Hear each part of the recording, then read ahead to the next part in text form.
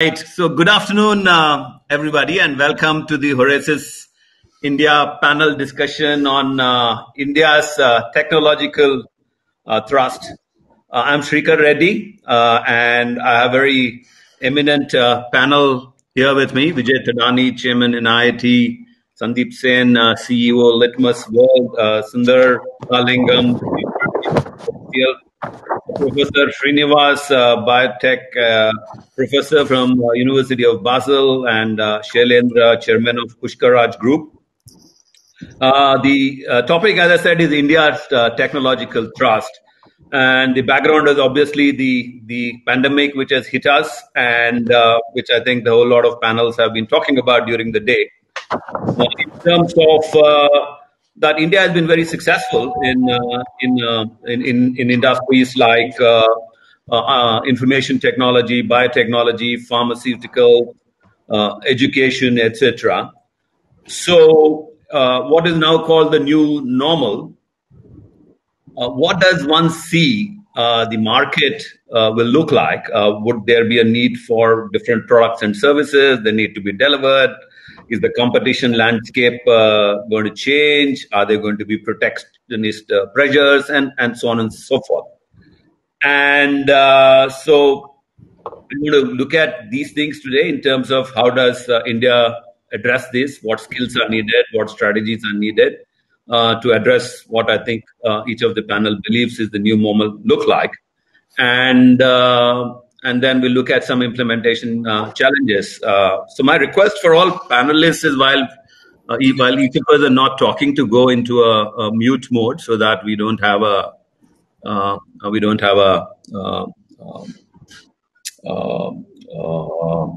feedback and echo and so on and so forth. So I see Vijay has gone away.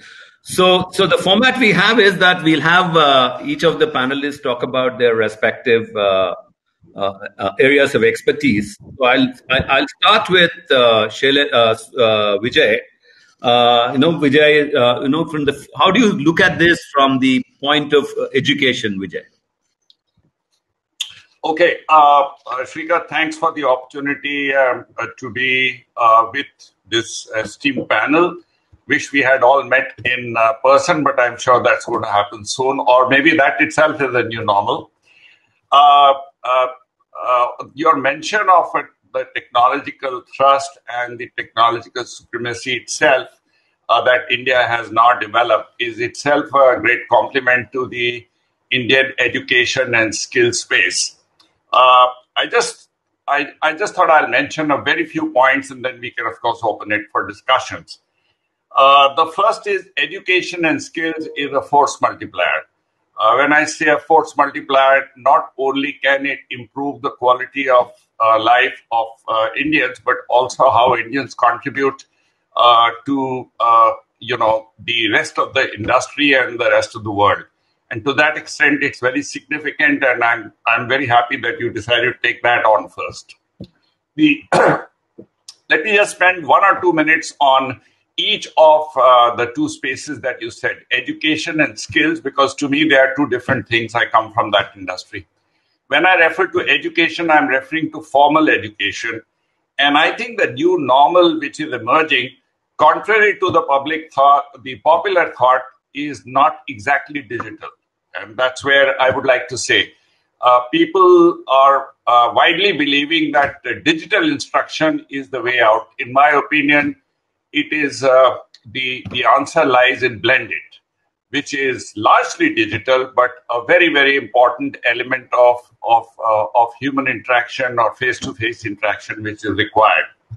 The second thing which I want to say is that last 2 or 3 centuries, education has been trying to reform itself, but has not succeeded, and digital technologies had a great opportunity. But then there were some early adopters, large number of naysayers, and an even larger number of fence-sitters. I think the great opportunity this new normal has thrown is that all the fence-sitters and naysayers have now become believers. Why? Because we were forced to into it. Having said that, while that is a positive thing, the negative or the thing which we need to worry about is education is not about having to see your professor's face and hear him talking on video. Education is beyond even the classroom space we all know.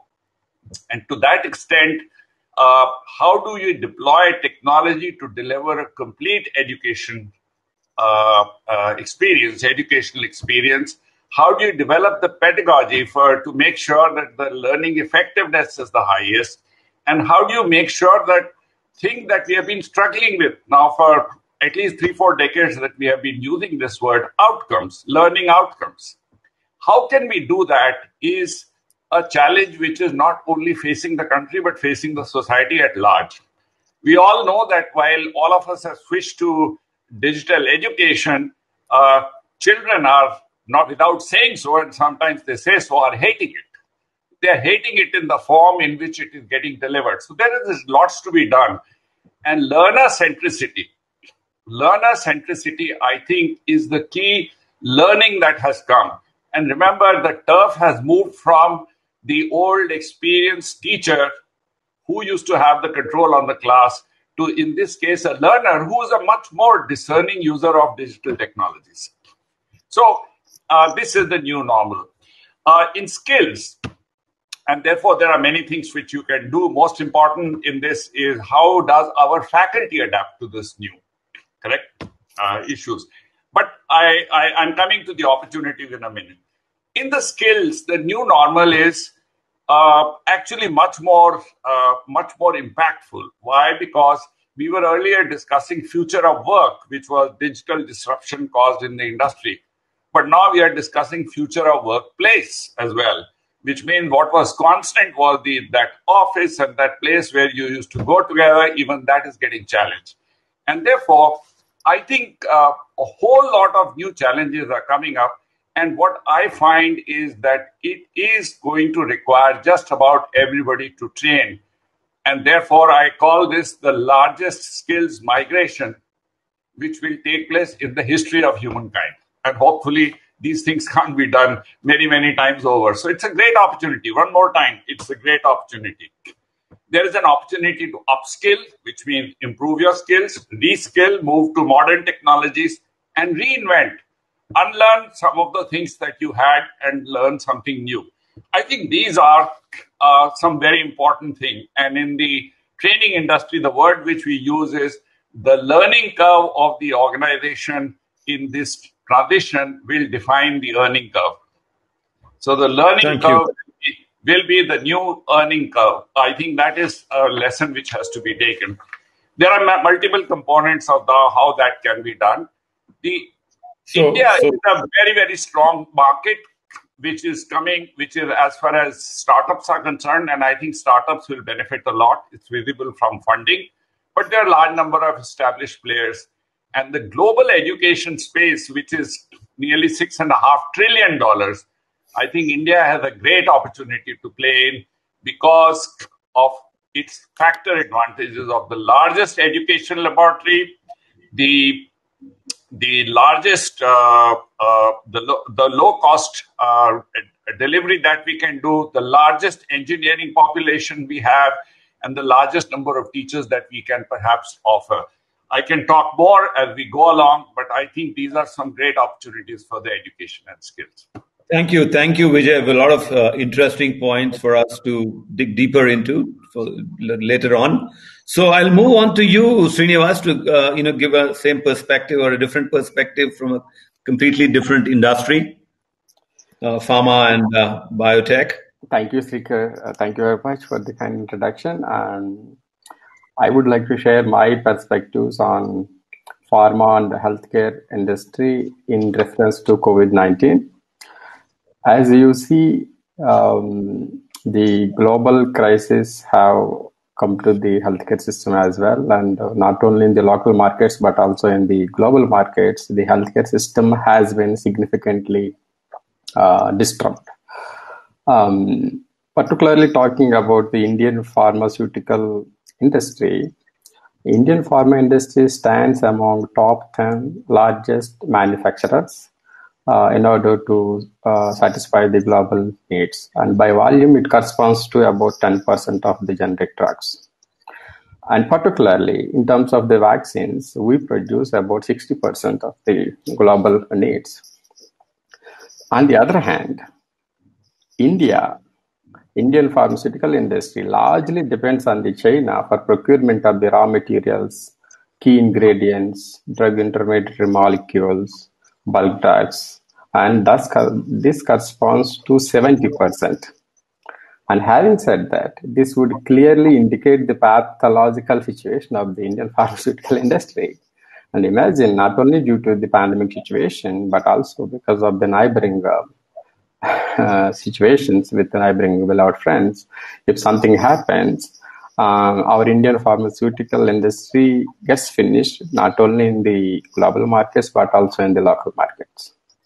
So within this context, from the national health security point of view, the following actions needs to be taken. Indian government as well as the key representatives of the pharmaceutical industry should understand the situation and align on different scenarios. And second point, the Indian government should now take moonshot actions without having any rigid portfolio criteria. The third point is that Indian government, together with the key representatives of the industry, they would have to identify the markers and the trigger points in order to draft the effective policies and strategies to overcome or to mitigate the evolving crisis. And particularly speaking, the government can revive and revitalize the public drug makers in order to ramp up the raw materials, key ingredients, particularly talking the key ingredients of the drug manufacturing. Alternatively, what they can do is they can enable the local or domestic ecosystem to ramp up the production of the APIs or raw materials, again key ingredients, by removing the financial and technical barriers. So thank you again, and I'm very happy to get into the more detailed discussion. Thank you, Srinivas. Shailendra, I'll move on to you to give perspective from the industry and manufacturing sector. How do you look at this? Shailendra, unmute yourself.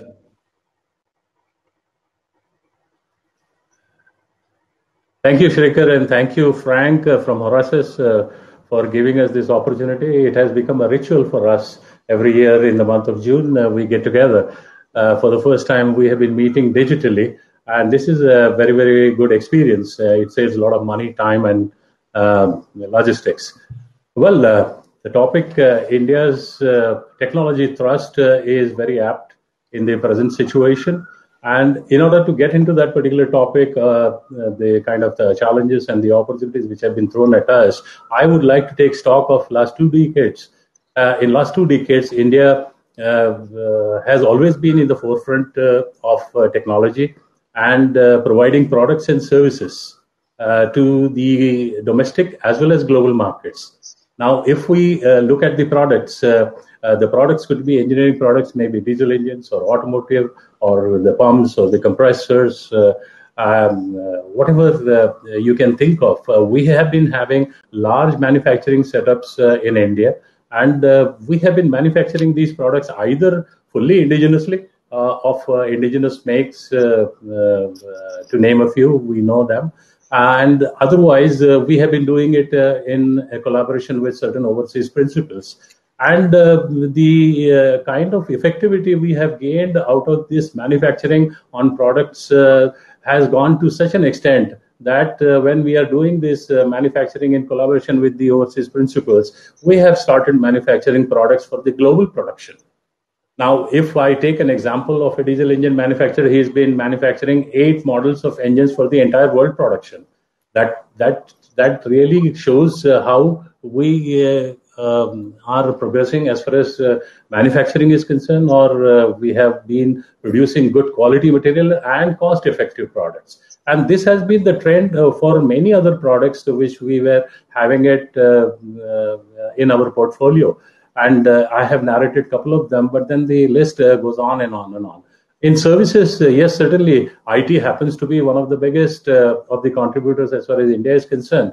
We are virtually controlling almost 55% of the global market share. And we know the prowess that we have attained as far as IT is concerned. One need not get into that. And then these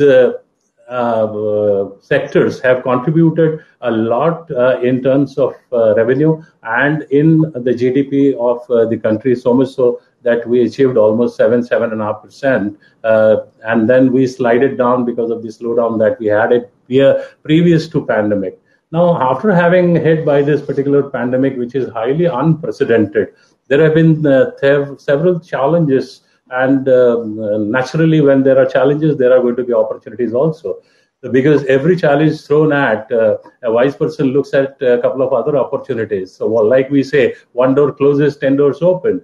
And the intelligence lies in understanding which are those 10 doors rather than cribbing about one door which has been closed on you. And the opportunities are going to be plenty as far as manufacturing is concerned. But then going into opportunities, I would like to look at the challenges, the vulnerabilities, and the focus that we are required to have it as far as manufacturing is concerned. The biggest challenge is the restoration of operations, whether it be workforce, whether it be liquidity, whether it is the supply chain management, logistics, or whether it is the demand management, which is the most crucial of all. Because we have been seeing a degrowth of almost 20% in last 18 months prior to pandemic. And now with this pandemic, 3 months eaten up already, we are going to experience another year, which is going to have a degrowth of 15 to 20%. So in a span of 30 months, we are going to hit at almost 40 to 50% degrowth. And that is not a very good figure to look at. But then we as Indians are quite innovative and we understand these things very well, because in everything that we do, we struggle. We have been used to having struggles and then overcoming those struggles and then achieving the results that we have been aiming at. So I'm not very much worried about these challenges which have been thrown at us. But then certainly there are focuses which are required for us, that we have been conventionally an inward-looking society. We get very happy with the domestic demands, and then we need to change our focus. We need to be a global player. We need to be an outwardly looking society. We need to create certain good manufacturing platforms, modular manufacturing, or an industry 4.0 that has been talked about, where we have a cyber-physical setup of machines talking to machines with the help of IT, AI, and IoT sort of inputs as such. The process innovation naturally will take place because of the thrust of the technology within the manufacturing in India as such.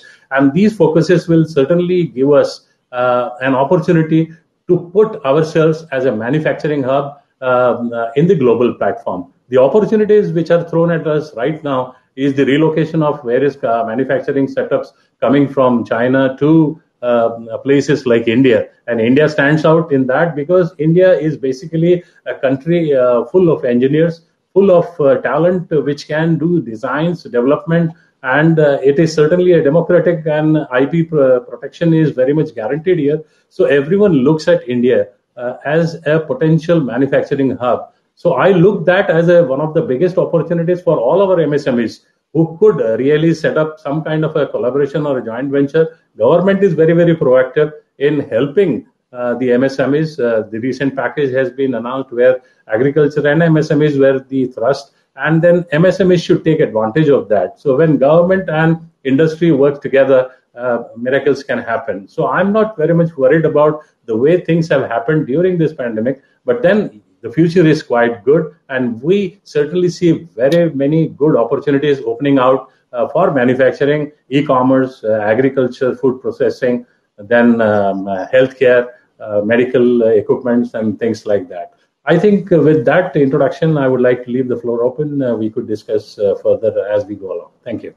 Thank you, Shailendra, for those interesting comments. So I'll move on to Sundar in terms of how do you see it in the whole digital technology landscape? Thank you, Srikar. Thank you, Horaces, and hello to all the panel members who have been in the past. So I'm going to broadly talk about just 4 points at the moment about the whole technology digital landscape. The first one, I think, is while everybody now feels, oh, wow, it's a boon time for technology. Everybody's stuck at home, so now it's time for technology to come to the rescue, which is certainly true. But if you talk about the technology industry per se, over the next year or so, the short term, I would say, there are indications that we are not going to grow. We're going to, in fact, fall. Gartner says about 8% fall globally and similar numbers for India. So that's point number one. It's not as rosy overall as it might seem from the outside. That is the first point I would like to leave you with. Second point is, I think, the positive point, and which is what everybody's talking about, is because of this pandemic, and as people are calling this a new normal, there has been a fundamental shift in the way people are doing things. Many actions which you didn't do earlier, you're now doing. Many people have been forced into digital. Vijay talked about how this is a great opportunity for scaling everybody, and broadly because when you are put with your back against the wall, you have to come and what I call come out fighting. So, which is why this is a great opportunity for, if you take a slightly longer term, not the short term one, for the entire digital transformation of not just India, but the globe in general, for all the things that can happen. So this is a good time for the industry in general, if we do a good job with as far as, taking this forward. The third point I would like to talk about is, so what are the key points which are, which we are seeing? So one, of course, is automation. You want to have less physical contact, face-to-face contact. So what can we do? What can the industry do to help automation across various fields, across various other industries, across its own industry, etc.? That's one important aspect. Second aspect is that of course, if you're going to move people to work from home, particularly in the technology industries and things of that sort, so other things come up. Earlier, you didn't worry so much about home security, but then security now becomes very important. Ability to work from, areas of that, those areas become that much more important. So there are various strands which suddenly take a huge degree of importance. I'm not saying they're not important earlier, but now the relative importance of some areas is changed as compared to other areas. So the new normal is genuinely, at least for technology industry, a new normal, because some things have become more important and some things have become less important. So that is my third point to you. And finally, I think this is a great time, and while it's not necessarily specific to the technology industry, because when rules change is the time for innovation. Innovation happens when you have the opportunity to do things. If there is not much change in the social, cultural structure of any, let's say, the world or any place, the scope for change is low. When disruption happens, scope for change increases infinitely. And because of that, and the technology industry is, I think, right now in the forefront of that, because it's got the ability to do the most, do the maximum innovation. In fact, the minimum work in terms of innovation is concerned for maximum impact. May not be so much true with some other industries in that sense. So this, to my mind, the fourth point I'd like to leave you with. And then as we move forward, we will, I think, talk more about this and other things as well. Thank you, Srikar. Back to you. Thank you, Sundar, for some very insightful thoughts on the tech industry. So last but not the least, move on to Sandip. I think both involved with the startup industry and the BPO world. So how do you look at this, Sandip? Sure. Srikar, first of all, am I audible? Yes. You are. Okay, great. So I think, the BPO industry has been really going through a huge change post-COVID. The first and the most important, and we are all reading about this, is the work from home. And that will become, to a large case, the new normal. There will be some BPOs that will be entirely work from home, whereas others, the proportion of work from home will increase. Now, that has 3 or 4 very key things. One of the big things in the BPO was the cost of both in physical infrastructure and technical infrastructure. I used to joke by saying, are we in the real estate business? Because we had 4 to 5 million square feet. Now that changes. Second, come to technological infrastructure. We used to use heavy-duty CapEx for Avaya, Cisco, for voice telephony, non-voice telephony. Now you can move a lot of business applications to the cloud. And therefore, you are trying to save a lot of those CapEx, number one. And secondly, you pay by the drink. As your business grows, you start paying. So for people who are getting into the industry or people who are established players, this is the time to pivot to these changes that we are seeing. On the manpower side, particularly in India, this has another great implication, because earlier you were stuck to the metros, the mini metros, and some key tier 2 cities. And there was a demand and supply challenge because in these big cities, Bangalore, for example, now if you're going to do from home, you have the ability to look at resources across the country. And therefore, that eases the demand and supply gap a lot. There are challenges, government and regulations, which I'll come later. But this is a huge paradigm shift. Coming back to the BPO companies themselves, look, the good ones, the smart ones have understood. They were already trying to do automation, but now they're saying that, look, even the clients will welcome automation, the use of AI, chatbots, intelligent bots, etc. What it does, digitization, what it does is three things. One, obviously reduces costs. And today's post-COVID scenario, clients are saying, look, what can we do to reduce costs? That's number one. Number two, it actually increases process efficiency because with these intelligent things, you can do real-time analytics. In the past, we have done a lot of MIS, which is descriptive, but now we're looking at real-time and we're trying to look at what is the future, which is either predictive or prescriptive. Doing that properly, you can actually transform processes. And third is scalability. With automation, you can scale much faster. Let me give you a real-life example. The government of India said that banks will give a moratorium to customers to pay back loans for a few months. The ones who had a high degree of automation were able to scale up much more than those which were searching helter-skelter for manpower to call up customers, to inform them, to ask them, so that scalability also was possible. So costs, scalability, efficiency, and process reorganization. I think this is a fantastic time for BPOs to get the bull by the horn and transform the business to make a Uber-like model. If BPOs don't transform it, somebody else will. I want to go quickly to startups, and I know time is short, and therefore I'm just going to speak one or two things we can come to later on. Startups today have a unique opportunity to pivot towards what are the solutions in the post-COVID world. And I'll give three of them that I'm involved in some way or the other. There is a company which is trying to do contactless ordering, contactless menu, because once you go to a restaurant today, you want to ensure it's safe. So there's a company called My Menu has done a large number of applications, doing well. There's a company called Unifor, which says, look, we will automate a lot of the BPO processes, not just the backend, which we've been automating for years, but even the voice process. There's a company called Litmus World, which used to do real-time, which does real-time customer conversations for NPS, CSAT. It says, I will get into the entire field of digital research, which AC Nielsen others have done, because now going from house to house and doing that research is difficult, not feasible, etc. So can you pivot into new solutions? There are lots of others on the healthcare on the other side, but I'm just sticking to the solutions on the SaaS platforms. And the final point I will make, which is great for, should I say, startups and also for BPOs. Earlier, when you wanted to do business development across the world, it was very expensive. Travel there, have great sales teams. How are you doing business development now? A lot of it is now being done digitally. You have demos, you have virtual solutions, you have virtual case studies, and a lot of that is working. I can see that with top companies. That, again, reduces the cost, makes it possible for startups, BPOs, etc., to go global much faster, much cheaper, much easier. So therefore, there is definitely a paradigm shift. And those who catch it at the flood, those who will do differentiated, will be the one which will get the best results. Srikar. Right.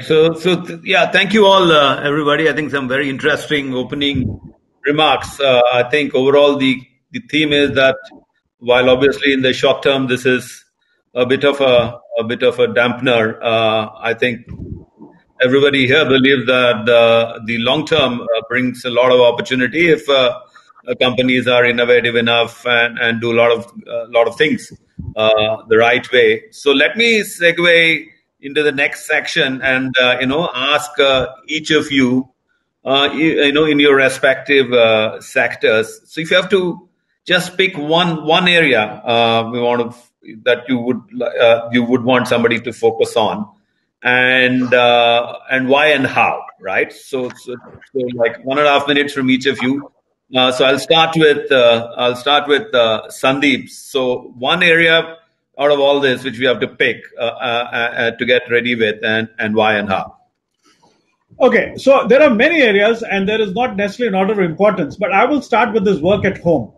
And the logic goes beyond BPO. If today a Google employee is working in Buffalo because he can't come to office and can't come to Mountain View, he might as well work from Bangalore. And therefore, that makes India far greater ability to do the back office or the office of the world. Now, there are some challenges which I always bring out. DOT, Department of Telecom, is a very archaic body. And the first challenge is that Department of Telecom has broken India into multiple telecom circles, which are further broken into what is called SSA, secondary switching areas. You have to pay a bank guarantee of 1 crore for every area and so on and so forth. The government had done some relaxation till 31st July. I'm saying throughout all these, India, for God's sake, is one country. Let people, entrepreneurial energies flourish and therefore get all these regulations out. Number one. Number two, the other thing which is important and which is related is that work at home will be successful, that the issues really are of data security, right? Security and data concerns. How can we work? For example, we are telling clients that, look, we are doing GDPR, we are doing others. You've got to give that assurance to clients, A, that you are following norms, that your country follows IP practices and norms regularly, and gives them that assurance of data security, data privacy. If we can manage both, give clients that assurance that the data is safe, B, transparency. Somebody's working from home. How do I know how great he's working? Because as long as he's working in an office. But today there is technology, there is cameras, there is real time to tell that. So you asked me to pick one. I could have spoken a lot on AI that we are doing, but I thought I will take this work from home because it really changes the paradigm. India today is not limited to 10 cities or 20 cities. India can grow to 500 cities where you have the right ability, the right manpower to work from home, and it can truly become the office of the world. Provided companies are smart enough, the government removes archaic regulations, and we All right. Oh, he's gone. Okay. All right. So I think I'll switch the question to you, Sundar. Same question. If out of all this, you say that we have to do one thing, why and how kind of stuff. Yeah. You have to unmute, Sundar. Yeah. Thanks, Srikar. Yeah.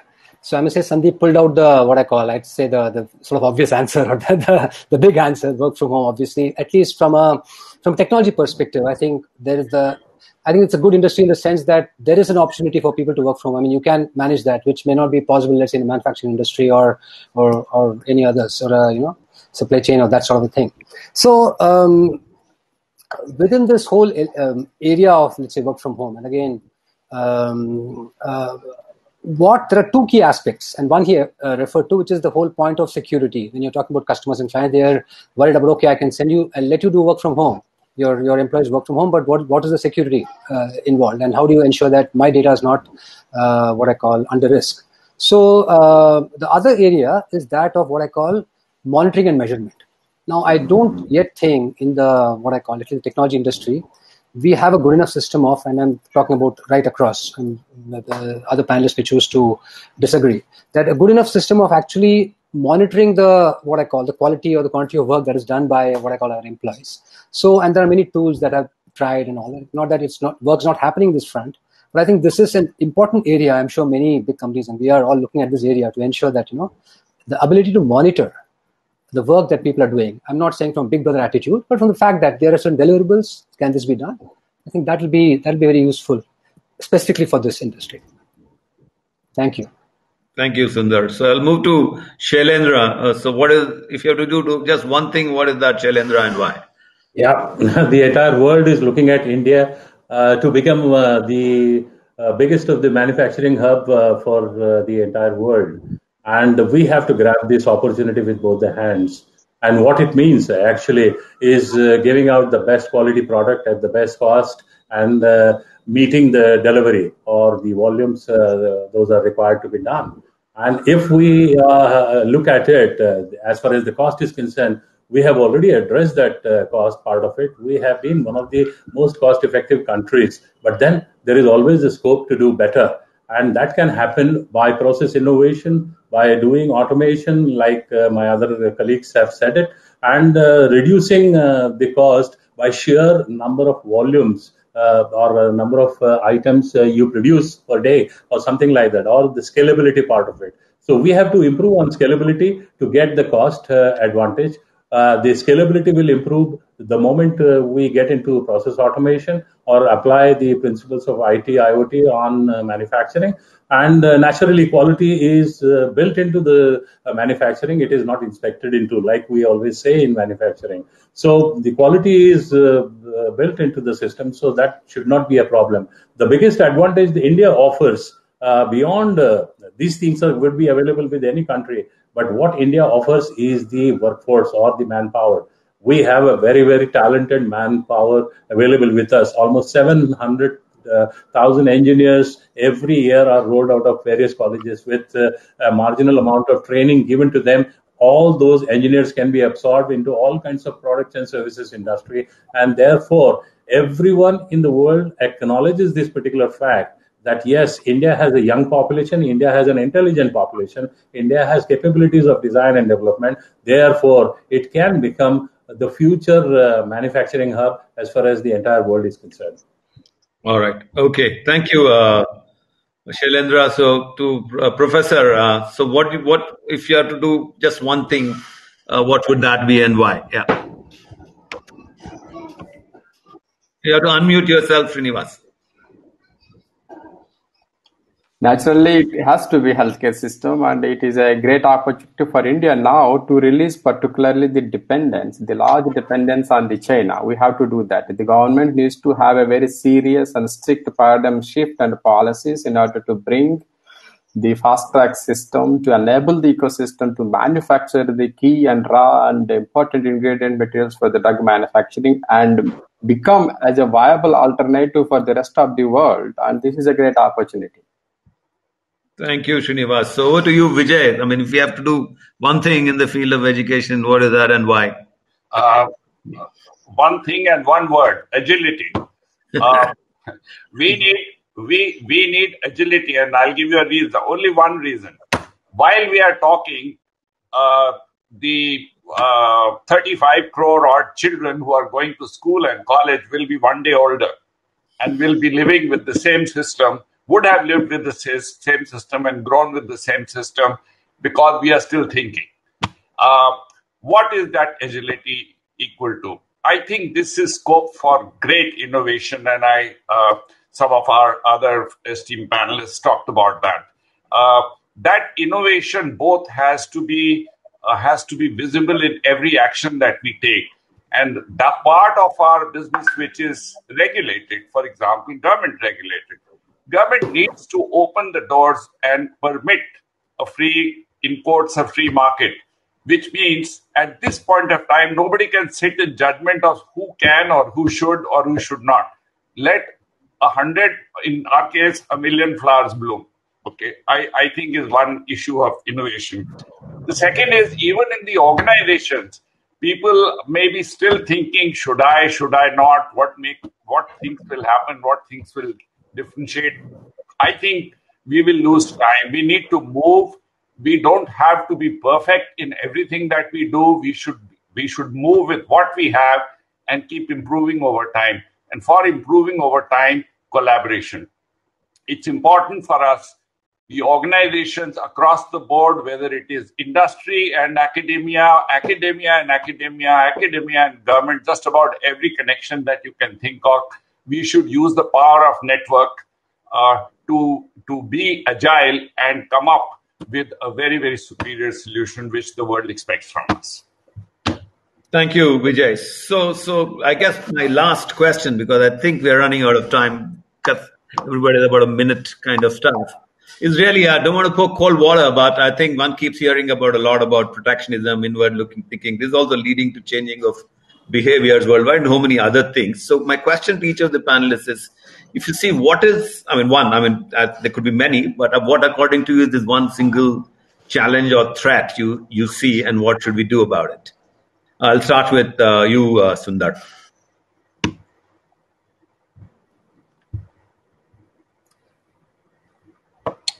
You're unmute.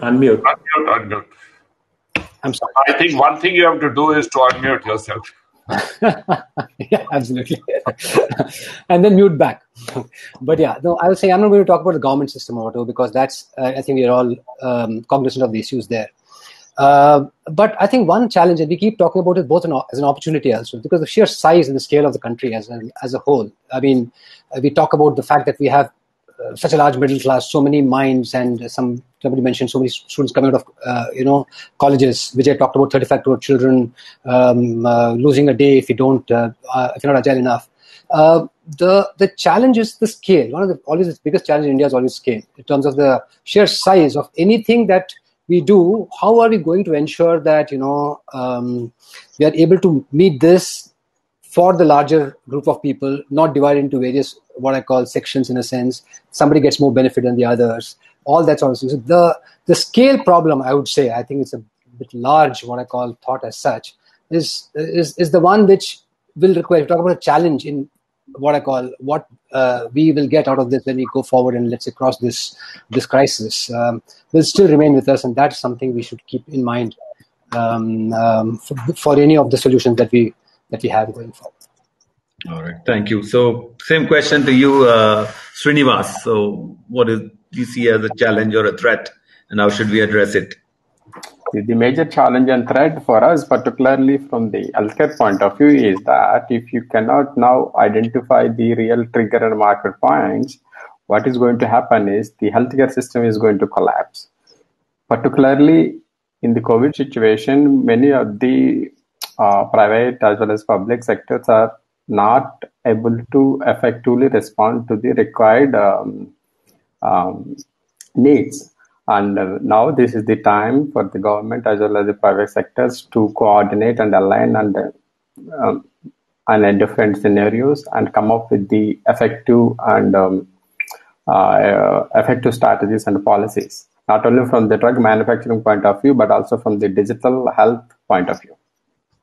Thank you, Srinivas. So Vijay, what's your take on this? I think the single largest challenge we have is the absence of a change mindset. We have a lot of questions on just about any time any change comes up. And I think we hold our democracy against ourselves. Instead of permitting ourselves to be able to change fast and building a positive mindset and a mindset of saying we will somehow do it. I think many times we are in the change management scenario, in the denial phase for most of the time. I think if that challenge can be overcome, and that is again from policymakers to regulators to industry to academia to just about name everybody. I think if we can focus less time on arguments and focus more time on action, I think we would benefit a lot. And permit entrepreneurship, permit people to succeed. All right, thank you, Vijay. So yeah, Sandip, what would you take as the? Yeah, sure. I'm putting a different challenge, and that is because the outsourcing industry depends on business from the rest of the world, particularly the US. Now, if you look at the employment numbers, this is the worst unemployment in the US since the Great Depression. So there is bound to be a lot of issues on protectionism. There is bound to be, people saying that, look, yes, work from home is fine, but it has to be work in the continental United States. So that to me is a bit of a worry. While companies here can be well poised to take advantage, but the whole issue of protectionism and jobs, to my mind, is a challenge that we have to worry about. All right, thank you. So over to you, Shailendra, before the wind up, I think. Yeah, manufacturing has two distinct product portfolios. India, as such, we are very good on high-tech, low-volume products and services where we can easily compete with anybody. The challenge is where there is a low-tech and high-volume. That is where we falter, and that is where we cannot compete with the other Asian countries everyone knows about. And the skill lies in India preparing for the low-tech, high-volume kind of manufacturing, which will require tremendous amount of upgradation of technology, upgradation of skills for the operators, training, etc., etc. I think we should be aiming at low-tech, high-volume products in the coming future. Great. So, right. Thank you. I think the clock is running me down. It says 30 seconds left. So I'll quickly sum up. So thank you all. It was great to have you as a panel. I hope you all enjoyed it as much as I did. And I hope our viewers did as much as we all did. Had some great insights. I wish there was more time. I think there are a lot more things left to say, but at least I believe we managed our time well, got a lot of, I got a lot of insight. So thank you all very much. Take care, stay safe, and be well. Thank you. Thank you. Thank you, Chair. Thank you all. Thank you so much.